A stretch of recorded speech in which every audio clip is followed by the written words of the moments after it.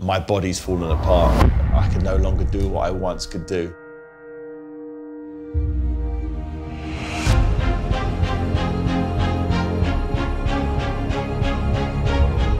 Grosvenor presented me with this opportunity to learn the game of poker. And literally, I have no clue. I'll have some of the best poker players on the planet give me tips, give me guidelines.